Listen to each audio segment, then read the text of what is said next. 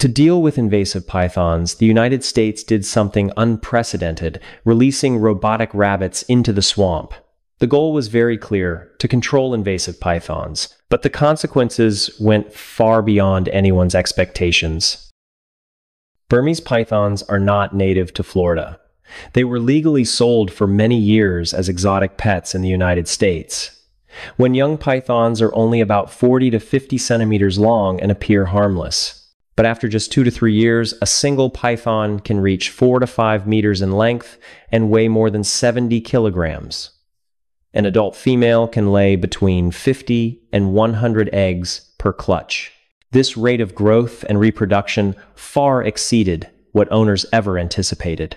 When pythons grew too quickly, many people could no longer keep them, so they released them into the natural environment. This did not happen just a few times, but was repeated over many years. Then, a major hurricane swept across Florida, destroying containment facilities and releasing large numbers of pythons into the Everglades swamp. This region has a year-round warm climate, abundant water, and almost no natural predators strong enough to control them. As a result, pythons reproduced and spread extremely fast, invading millions of hectares of wetlands. Ecological surveys show that in areas with high python density, populations of small mammals such as weasels, rabbits, and raccoons have declined by 80 to 90%. There have been recorded cases of pythons swallowing an entire adult deer, as well as multiple confrontations with American alligators, where both animals ended up dead. The first human response was hunting. Florida opened access to hunters and legalized the removal and transport of pythons. But hunting is only effective when prey leaves clear signs and moves along predictable paths, something pythons simply do not do. Most of the time, they remain motionless underwater or hidden in dense vegetation, appearing only briefly before vanishing again. After many years of bounties, manpower deployment, and budget spending, the number of pythons removed remained only a very small fraction compared to their reproduction rate. When traditional measures no longer worked, the problem was no longer about how many pythons could be shot. The question became, if pythons cannot be found in the swamp, is it possible to make them reveal themselves? At that point, the old approach came to an end. A different path was chosen. The problem was no longer how to shoot pythons, but how to force them to reveal themselves. The answer sounded simple, yet it was filled with risk. Pythons did not need to be found by humans. They only needed to believe that prey was waiting ahead. Weapons were nearly useless against a species that rarely showed itself. Burmese pythons spend most of their time motionless underwater or hidden in dense vegetation, moving only during very narrow time windows, mainly at night and at dawn. However, no matter how well they hide, their hunting instinct is always active. Pythons do not hunt using vision, but rely on 3 main signals: heat, scent, and movement. Their heat-sensing organs can detect extremely small temperature differences between prey and the surrounding environment, enough to identify a target in complete darkness. Their sense of smell allows them to track biological scents, while small, irregular movements act as the strongest trigger for their attack reflex. From that moment, the way of thinking changed completely. No more tracking footprints. No more chasing through swamps spanning millions of hectares. Instead, deception took its place. Humans began recreating the very signals pythons rely on to hunt. This idea was considered extreme, but when familiar measures all failed to deliver results, it became the remaining option. Robotic rabbits were developed not to showcase technology, but to carry out one very specific task: drawing pythons out of hiding. These devices were designed to emit heat levels close to a living prey's body temperature, combined with biological scent and intermittent movements, enough to trigger an attack response. The decoys were placed along the python's familiar movement routes and activated during the periods when they were most active each day. From that point on, humans no longer had to search for pythons in the swamp. Instead, the pythons left their protective environment on their own. However, as soon as the system began operating, What appeared first was not the expected outcome, but unforeseen reactions that went beyond the initial capacity for control. When the robotic rabbits were activated, the reaction occurred almost immediately.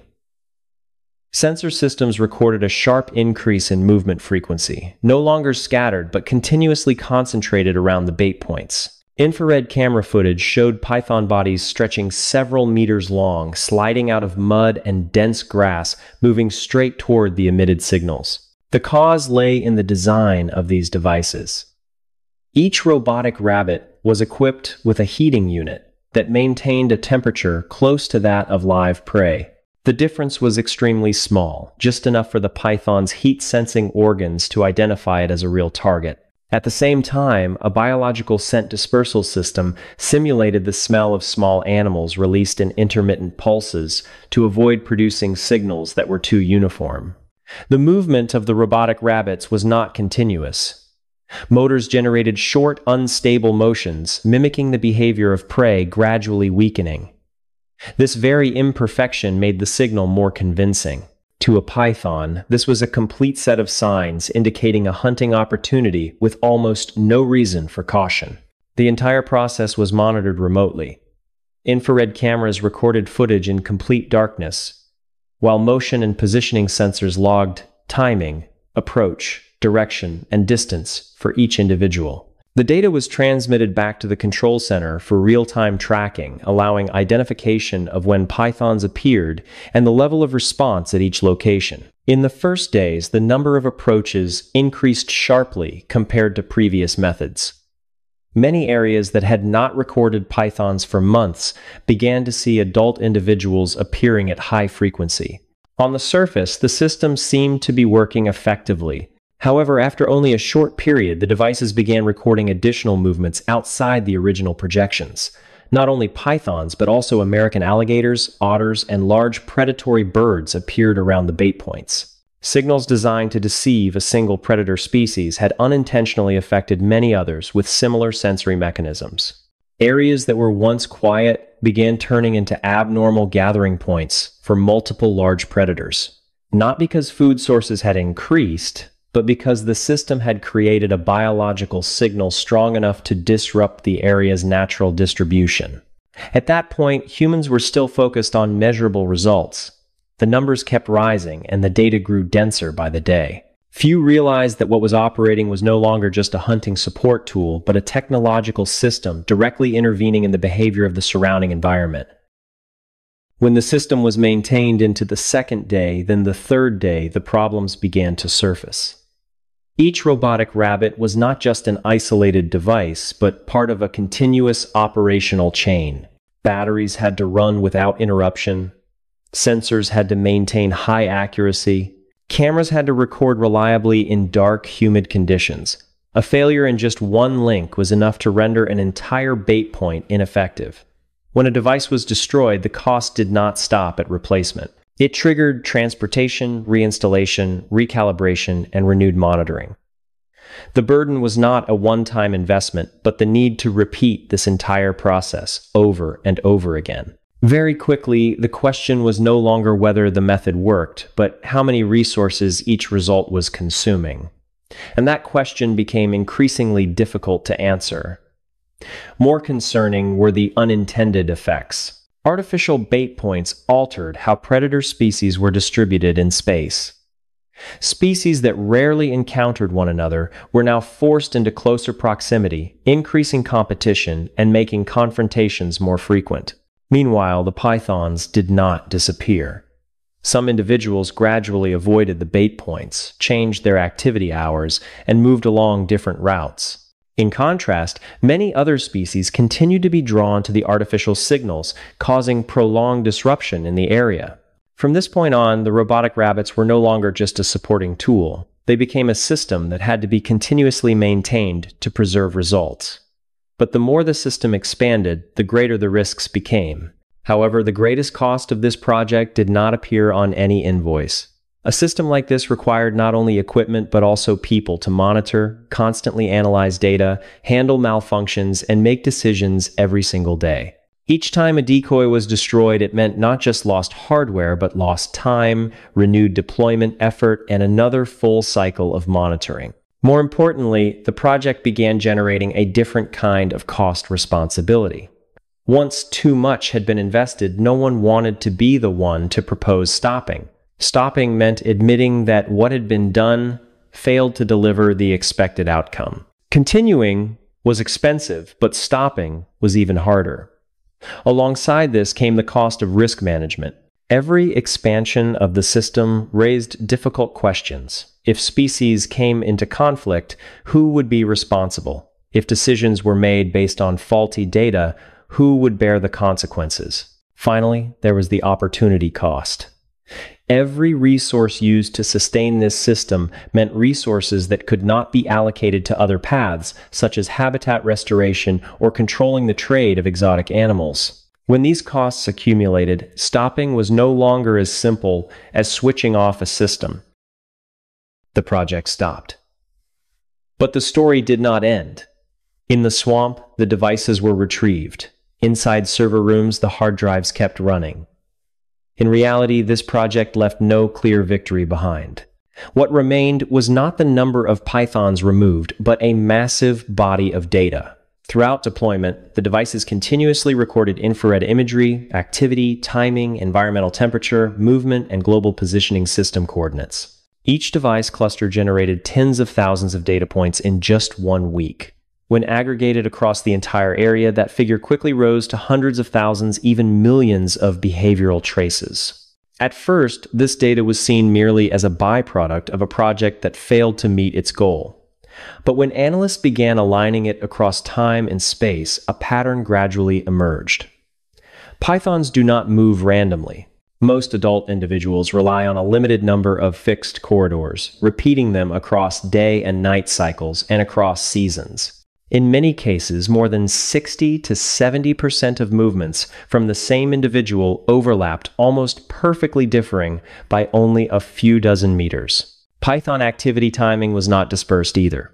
Most adult individuals moved within very narrow time windows, mainly at night and at dawn, interspersed with long periods of inactivity lasting dozens of hours. The data also showed that pythons tend to avoid areas with high alligator density, while favoring transition zones between shallow water and dense vegetation places, where humans can hardly observe anything directly. In other words, what the project left behind was not a solution, but a detailed behavioral map where pythons go when they move, what they avoid, and which routes they use to survive. This was something that many years of traditional hunting had never achieved. From here, the story opened onto a much larger question. When humans can accurately predict where a wild species will appear, at what time, and in which season, the issue is no longer just conservation. It becomes a question about the boundary between protecting life and turning it into a system to be managed. The project may have ended, but its consequences continue. And from this point forward, the line between observation and control is no longer as clear as it once was. If you had to choose between letting an ecosystem collapse on its own or intervening with data and algorithms, which path would you take? The boundary between observation and control is gradually disappearing, and the issue is no longer about pythons, but about who holds the power to decide what happens next. Who decides which one gets to live and which one must disappear? When all behavioral data is fed into analytical models, pythons are no longer unpredictable creatures, they become probabilities. Without ever seeing a python, humans still know where it will appear, when it will appear, and under what conditions. Decisions are no longer made in the swamp, but inside control rooms based on maps and precise time windows. Those who hold predictive models not only know where pythons are, but also where intervention is unnecessary, when to act, and when to ignore. That alone determines which species are pressured and which are left alone. The robotic rabbit project may have stopped, but from the moment data was turned into prediction, the game moved to an entirely different level, one where power does not need to appear openly, yet remains strong enough to decide the fate of an entire ecosystem. Robotic rabbits are not frightening.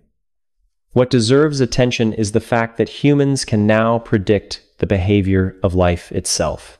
If you were the one forced to decide, would you choose to stop or continue managing life through data? Leave your perspective below. And if you want to continue exploring stories about technology and the hidden cost of decisions that seem right, follow the channel so you don't miss the next videos.